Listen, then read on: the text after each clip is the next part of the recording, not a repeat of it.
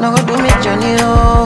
I beg you do me Sarah, make I do you a rap. I beg you do me girlie, oh. Hi guys, welcome back to my channel. If it's your first time here, hi, my name is Sarah, and if you are returning, thank you so much for coming back. If you haven't subscribed to my channel and you've been watching my videos very well, I don't know what you're doing, but it would be nice if you considered subscribing to my channel, because I mean, I'm giving you guys this information for free.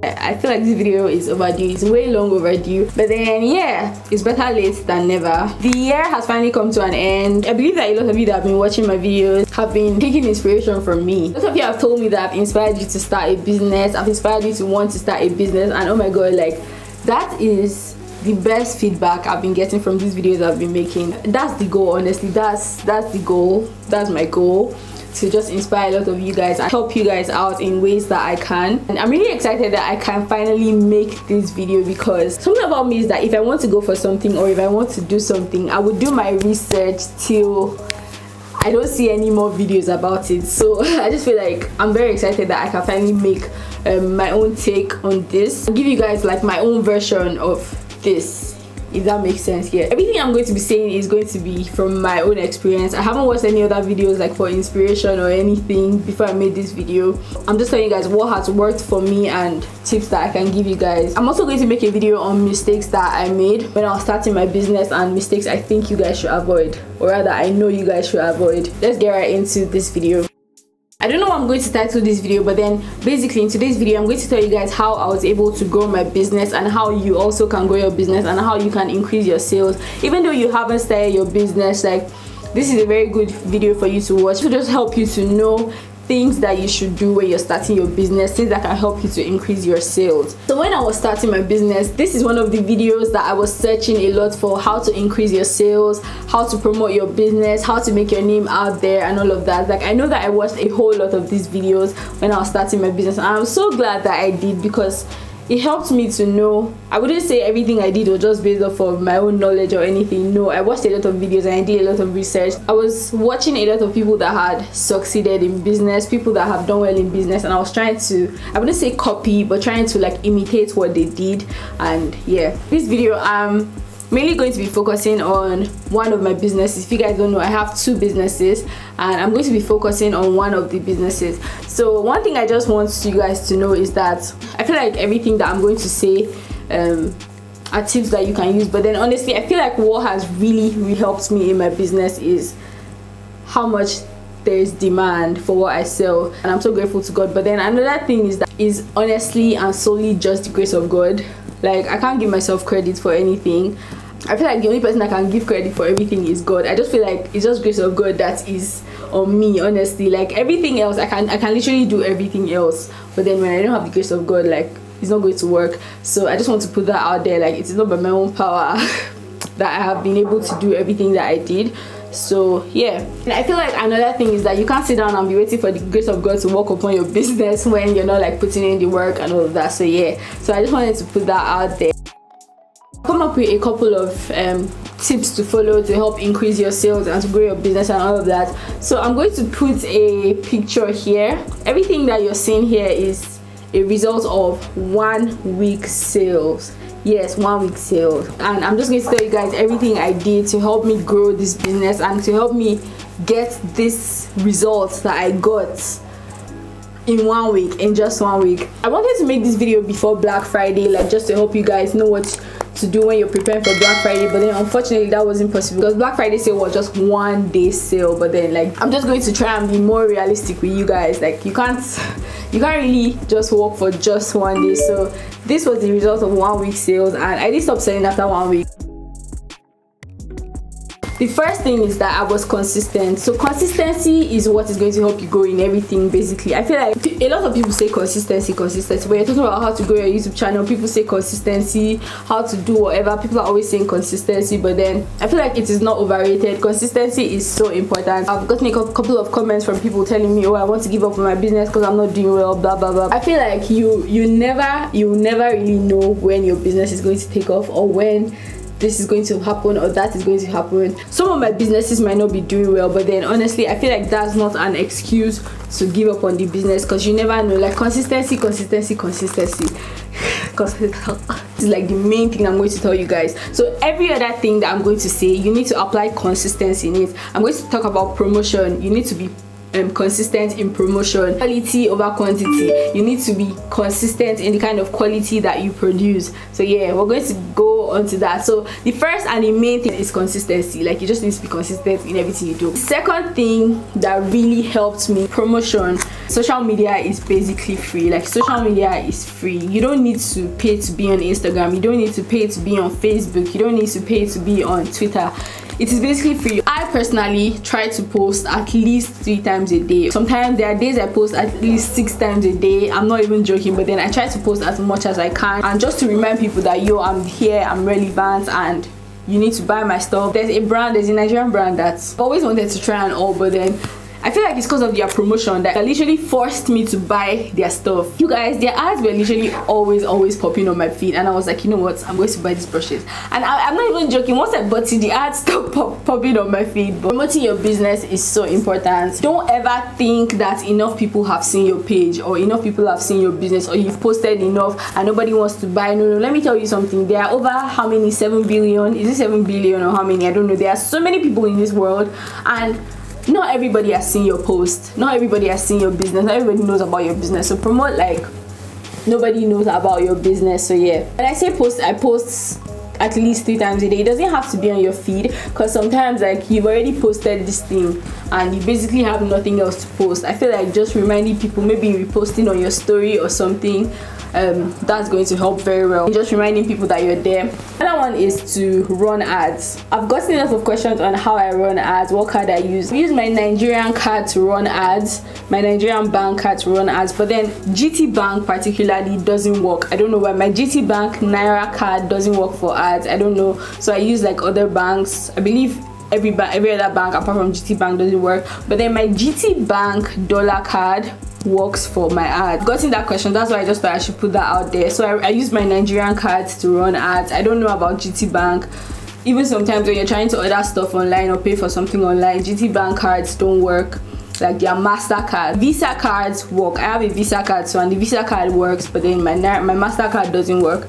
So yeah, I just thought I should put that out there. You might try it, but your own might work. But then I've used a couple of GT Bank MasterCards and they didn't work. Any other bank I feel is fine. I've used Zenith Bank, I've used UBA, and they were all okay. So yeah. And about running ads, you guys, there are thousands of tutorials on how to run Instagram ads. There are Nigerians that post on how to run Instagram ads, so you can just Google it, and I feel like it's even self-explanatory, so you don't need to really just make sure your account is in a business account. When it comes to running ads, I personally allow Instagram to like pick the automatic people, location, and all of that for me, but then I just try to specify that I want only Nigerians to see it, because my business is like I mainly want Nigerians to see, because I'm not trying to target people outside or trying to target people anywhere else for this particular business. So you can run ads for as low as I think 500 naira. Yeah, I think it goes down to even 500 naira, so it's not very expensive. It just depends on the number of people you want to see it and how long you want that ad to be for.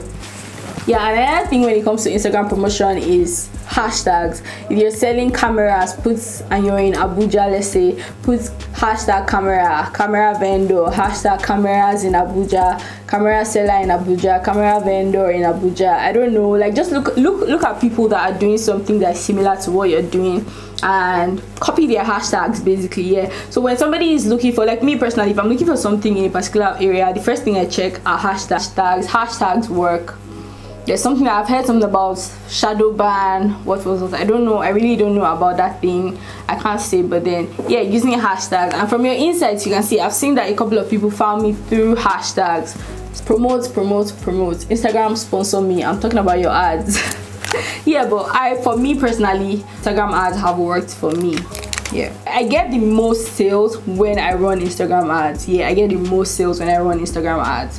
So I've heard a couple of people, like, it may not work for you, and people ask like, what do you do specially that makes Instagram ads work for you? Honestly, I don't do anything specially. I feel like it's just what I sell that people want, and Instagram, me allowing Instagram pick people automatically for me, I feel like Instagram has actually picked like the correct people to see my posts, and they actually want my stuff, so they come to me. Point is to follow trends. So when I say follow trends, what do I mean by following trends? So let's say you're selling hair, like I'm going to give the same example that I gave in my last video. Let's say you're selling hair and you normally sell just synthetic wigs and all of that, and then all of a sudden you see that wigs are now like hot. Wigs are now what's selling. Wigs are what everybody wants, and they don't want bundles again, for example, or they don't want synthetic hair again. Now let's say it is human hair that everybody wants. Human hair is what's selling, human hair is what's hot. You really don't want to stay in selling synthetic hair, because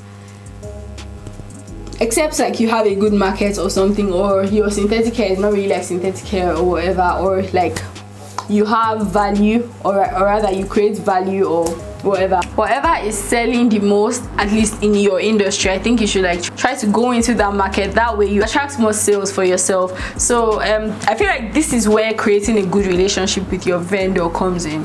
I'll give example with me. So with what I do, like almost every month there's something new. Almost every month, let me say like twice a month, there's always something new. There's always something trending, or always something that is a bestseller. Sometimes you don't even have to ask. Your vendor will tell you, oh, this is currently my bestseller. This is what a lot of people are coming to ask me for, so I think you should get that thing. And then when I go and buy that thing, it always happens to me. Always. Like I've never been disappointed. Every time I go and I buy that particular thing, I sell out, because that's what people want. So I feel like sometimes even if your vendor isn't telling you, like try and talk to your vendor and find out, oh, what is new? Is there any new kind of wig? Is there any new kind of hair? Is there any new kind of lace, for example?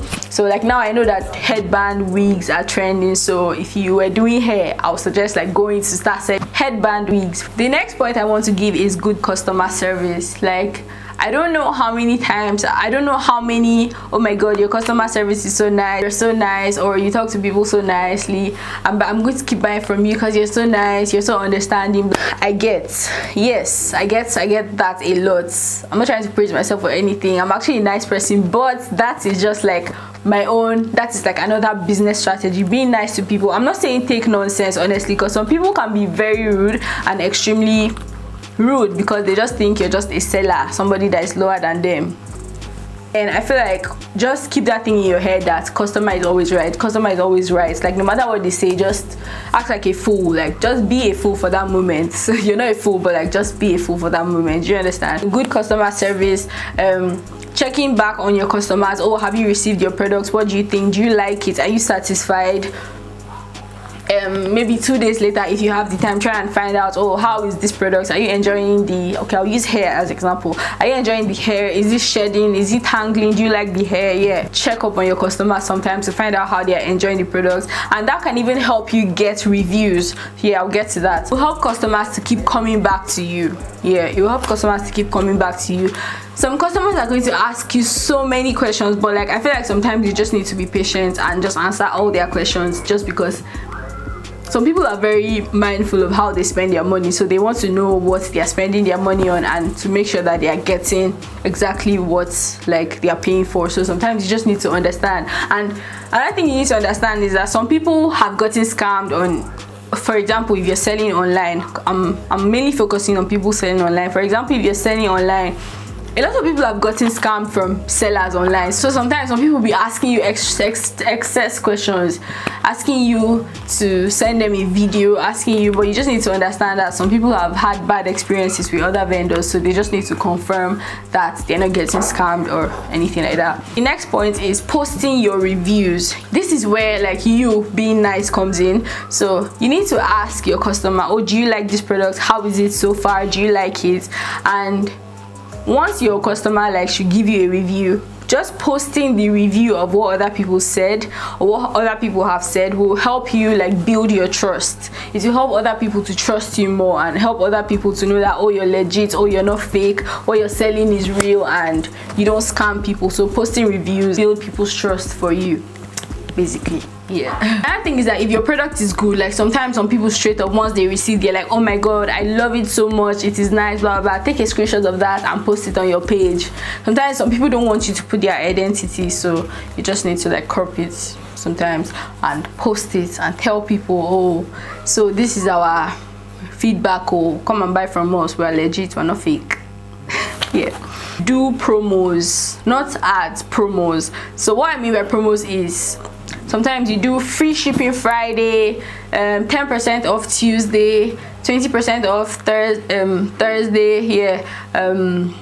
Let's say if Christmas is coming, you say, oh, we're having Christmas sales. If New Year is coming, oh, New Year sales. Like, just take advantage of all those little celebrations to do sales. But another thing about sales is that don't overdo the sales, or don't do the sales in a way you lose. So I'll give an example. I'm going to give an example with this brush. I like to give examples, like, just so you guys understand. So let's say I buy this brush 500 naira. Yeah, I buy this brush 500 naira and I sell it for, let me just give you guys one rule. You always want to make sure that your profit is never less than 40%. Do you get? So if you're buying this brush 500 naira, you want to sell it for maybe 1,000 maybe 1,000 naira. That way your profit is 50% profit, right? Or is it 100%? 50% profit is 750. 100% profit is 1,000. Guys, my math is so bad. But then, yeah, so you just always want to make sure that your profit is never less than 40%. So that's just one rule of business. So as I was saying, even when you calculate everything, your shipping and everything, just make sure your profit isn't less than 40%. Yeah, except you're selling something that you can just easily access somewhere. Yeah, so let's say I buy this brush for 500 naira and I'm selling it for 1,500 naira. So my profit is basically 1,000 naira. So if I want to do sales, I'll say, oh, you can get 10% off. That's 150 off, right? So 150, yeah, so that's 150 off. I'm really not losing. Do you understand? Like, I still have my gain. Even if I remove 150. Even if you say 20% off, that's 300 off, and I'm selling it for 1,200, I'm still gaining because I bought it for 500 naira. Do you understand? So you always want to do your sales in a way that you don't lose too much. You don't want to go and lose. You don't want to go and say, oh, 50% off. And so yeah, you always want to do your sales in a way that you don't really lose. But then one thing with people is that people like free stuff. Anything discount, anything promo, anything, they like it, they love it. But then you have to be wise while you're doing it. You make sure you're not losing too much, or you're not even losing at all. Quite a number of other vendors are more expensive than me because I feel like I've hacked the way to get stuff for, I won't say really cheap, but then quite cheap in a way that I can make my prices cheap too. So my stuff are kind of way cheap compared to other vendors, because like I feel like other people buy from America, UK, all these places, but me, I'm buying from China and it's still quality. Do you understand? And these people that you're buying from in America and UK, they are buying from China. So they are buying from China, taking it to US, UK, and then they'll bring it back to Nigeria. But then you can literally buy from China straight up. So yeah, let me not divert too much. But then yes, when it comes to free shipping, how not to lose when it comes to free shipping is just take your time and do your calculation. So you want to say, don't just say, oh, today is free shipping. No, don't just go there, because somebody can come and literally buy something of, let's say somebody should buy this comb from you for 1,500 and shipping is 2,500. What have you done? Like, what have you really done? You've just lost. You've lost a lot of money, and you just paid 2,500 for nothing. So you want to say maybe free shipping on all orders over 10k, or free shipping on all orders over 15k, or something like that. So you just want to be wise while you're doing it. So if you do free shipping on all orders, let's say over 10k, maybe you can equate that to maybe 20% off. I don't know if it's making sense. Just do the math yourself and understand. So yeah, doing that will attract people, because Nigerians especially love free things. They love free shipping. Me, I don't even like to pay for shipping, so any opportunity, once I see free shipping, like, I'm going for it. That one particularly, or discount. Everybody loves discount. Everybody loves, like, you know now. Yeah, so except you're doing like clearance sales, or let's say you have different brushes and maybe the white one of this brush doesn't sell, that's when I can say you bring it down to just to get rid of it, so that next time you know that you're not buying white again, you're only going to buy like the colors that are selling. Do you understand? Like, that's like a clearance sale. Yeah. My next point is to always go for quality over quantity. I'm going to keep saying this: quality over quantity, quality over quantity. One thing with Nigerians that I've noticed is that most times Nigerian vendors or Nigerian sellers always go for the lowest quality, and I feel like that's what is kind of killing us. No, I feel like that's like that's like a bad reputation that we have in China. For example, let me give you, if you go to like a place in China, or if you're trying to buy from a vendor in China, and most things in China, most things, I'll give you an example with like shoes. Some shoes can have up to 6 grades or 6 qualities. Even hair, like there are a lot of grades when it comes to all these things. And once you just say I'm a Nigerian, they'll say, oh, okay, this is the lowest grade, this is what we have, because you know Nigerians are going for the cheap ones, but Nigerians will sell for the price of the highest quality ones. So yeah, I'm just giving an example. Sometimes just say you're from Canada or US or UK. That's just a tip. Don't say you're from Nigeria, if not they'll point you to the lowest grade one.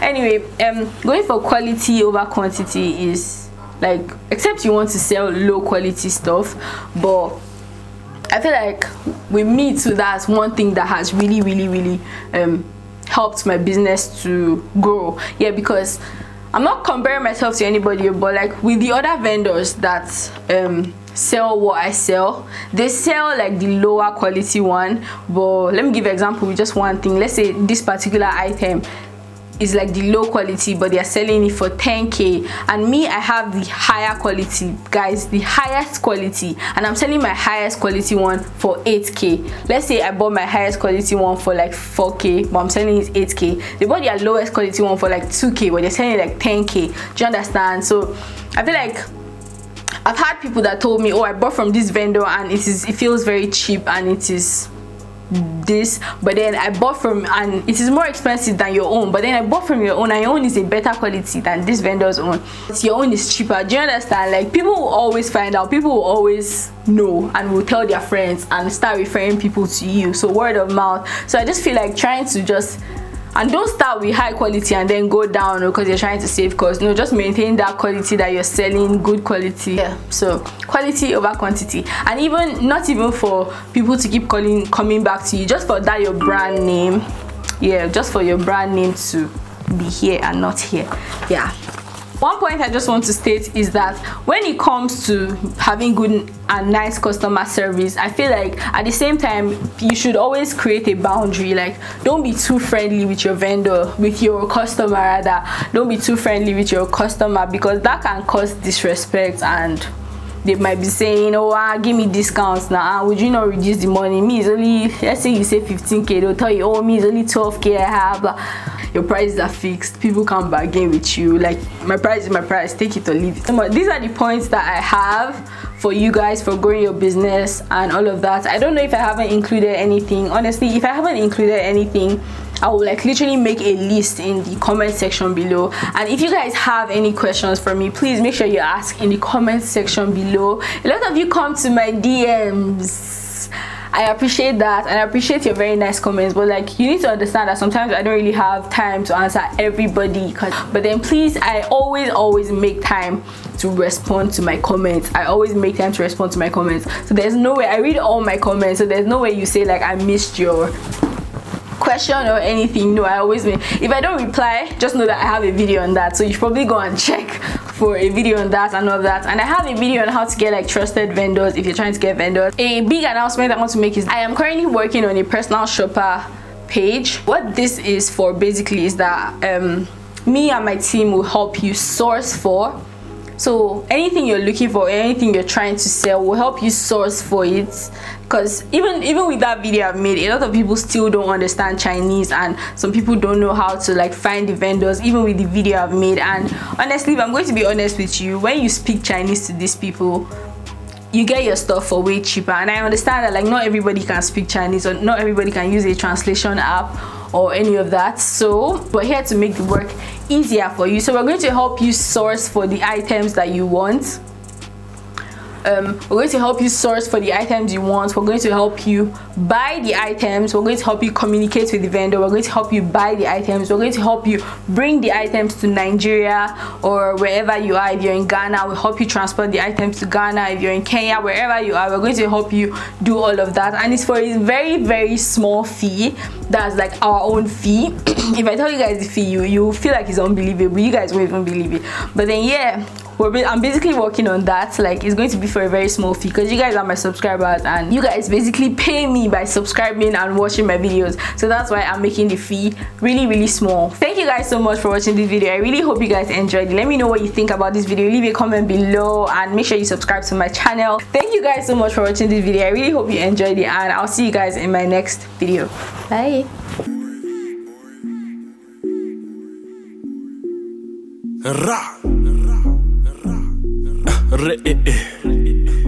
Yeah.